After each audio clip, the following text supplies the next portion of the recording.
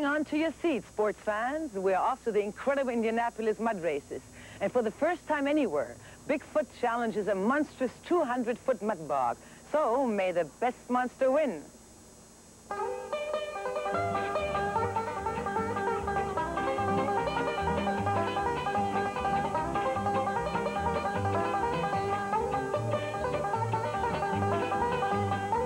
It doesn't take long to figure out that these aren't your average Sunday drivers. They're all part of the annual four-wheel and off-road jamboree. There's an obstacle course, mud races, thrills and spills. Of course, Indianapolis is known for the Big 500 race. But there's more than one way to break into the big time.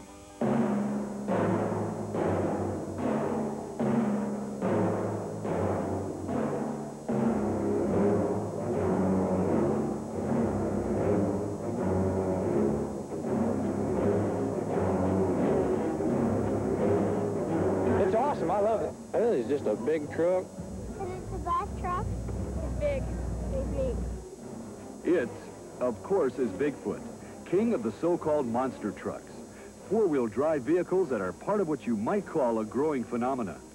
Bigfoot's creator, Bob Chandler, is a man with a giant-sized good nature. I've been called Bigfoot, and I said, no, that's Bigfoot, I'm Bob. But I don't know. I imagine it is, but the truck is what's done it all. You know, I'm just a driver. I've spent 9 years putting it together and enjoyed it, and we're never done. We're always changing things on it. What tickles me more than anything else is the way the kids like it. Kids aren't the only ones who like Bigfoot and the rest of the monsters. Wherever they go, throngs of people gather around to get a glimpse of trucks like USA 1 and Bearfoot. The attraction, good old American know-how.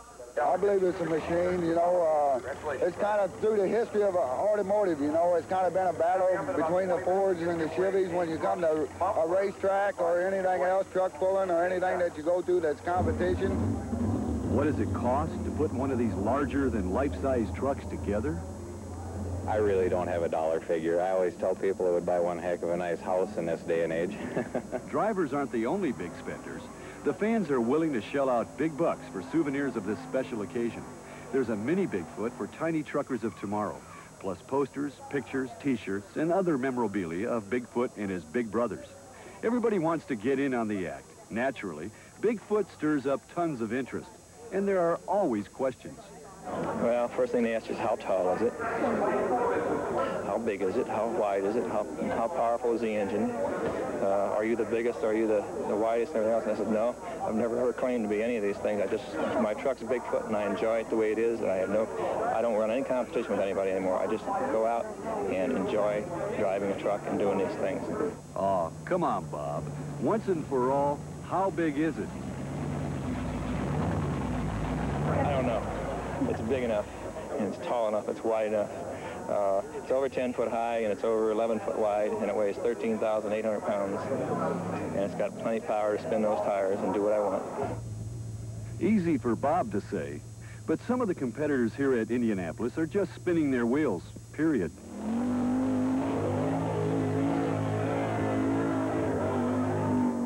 Talk about sticky situations.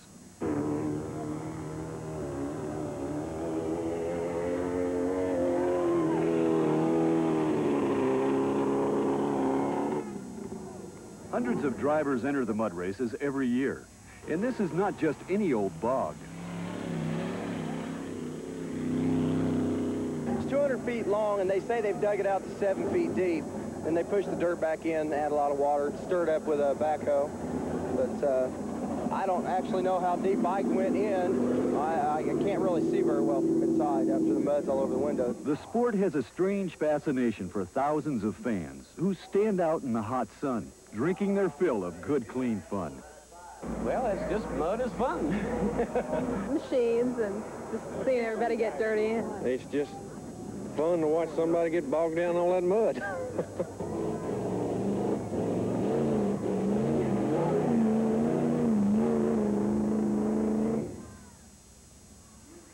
Hardly anybody makes it to the finish line. Even Bigfoot can't win them all.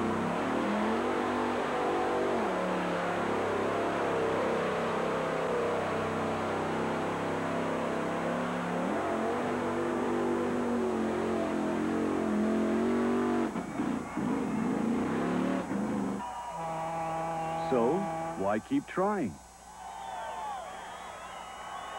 I don't know. I've always gotten into four-wheel drives. I've had one since I was 15. I built my first one, and every year they get bigger, and every year they get better, so we just kind of keep moving with the times and building them bigger and better. You just see who's got the tallest truck and who's got the baddest one.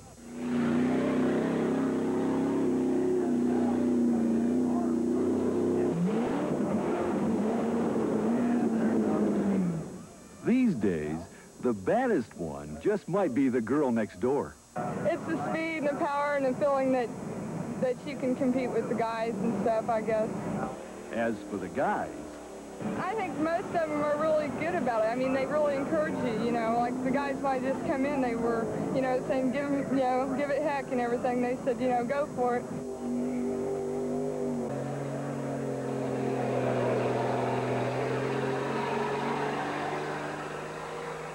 you don't have to go far to find out that mud racing can also be a family affair, even an uplifting experience.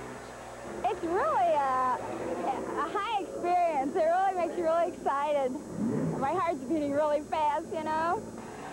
The couple that races together, well, they'll probably stick together, even if she did come in 4 feet ahead of her husband. Uh-huh. No? She walks home.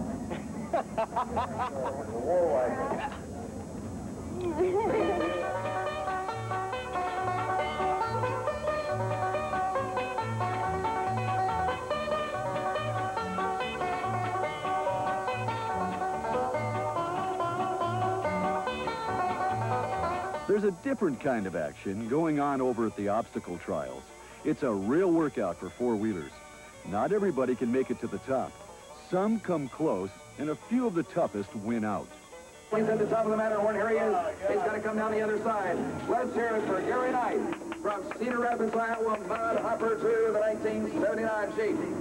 For one driver who made it through, the obstacle course seems, well, not much of an obstacle. I just drive this truck every day and play with it, and it stays together for me. So I just play. Now remember, this time you only got 3 chances. When you start and stop, you got 3 chances to do that, okay? So once you get it going, you got to pedal as hard as you can. Maybe the obstacle trials were child's play for some drivers, but here's where the serious competitors stand out. These big wheelers really know how to put the pedal to the metal with a little encouragement. Don't stop, don't stop, don't stop. Come on, don't stop. Use it, come on, boy, do it. Come on, boy, come on. That's it, boy, Hold on a minute. In a way, it's all just a build-up for the big event.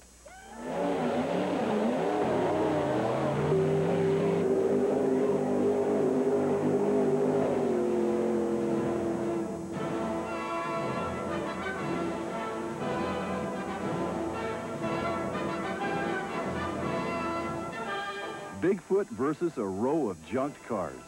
Bob Chandler says the ride's not as rough as it looks. It's just like a rough road. It's not that bad. It's not as bad as it looks, but I always like crushing cars. I don't know. I think it's the way people think it's destruction is neat to watch. And now for an insider's look at the action.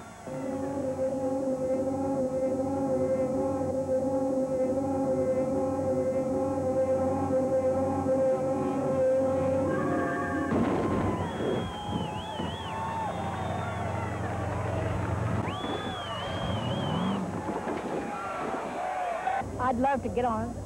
I'd like to ride in just once. I don't know how I'd get up there, but I'd like to. There's already a Bigfoot 2, and plans are in the works for a Bigfoot 3. Maybe even a floating Bigfoot. Just how much bigger can it all get? Bigfoot's competitors would like to know, too. Bob Chandler, which he owns Bigfoot, and I was talking the other night, and we were discussing that. We said, where's it going to stop at? We both kind of shook our shoulders, and we both said, well, it doesn't look like it's going to stop, so we don't know where it's going to stop at. You know, I'm sure that he's got plans to build a bigger one, and of course, we have the same thing, too, in mind. I don't know. It scares me sometimes to think about it because I really, you know, it gets to be such a catch-up game. Everybody wants to have the tallest truck.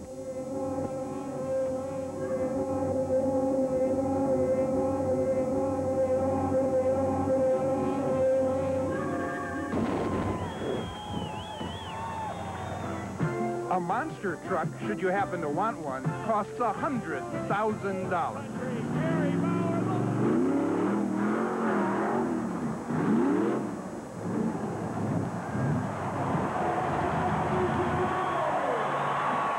I didn't realize it'd be this much fun.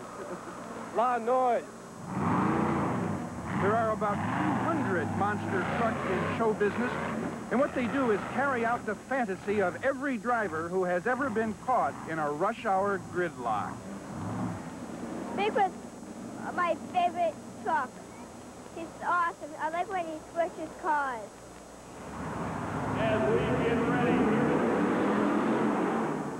Bigfoot, the monster that awes children and inspired the other monster trucks, was created in St. Louis 12 years ago.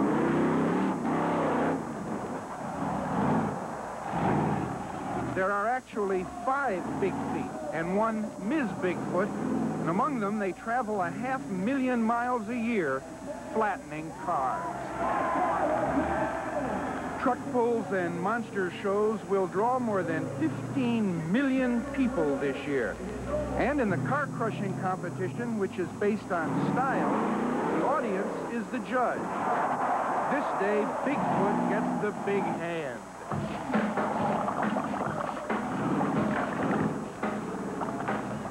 The victim cars are all junkyard specials, from which the gas tanks and all glass have been removed for safety.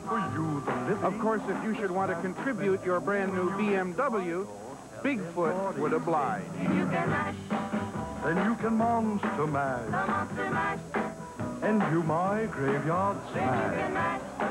You'll catch on in a flash. The monster show ends with Bigfoot perched over his victims like a victorious gladiator, and 17,000 satisfied fans like lions after a meal go out to battle the traffic.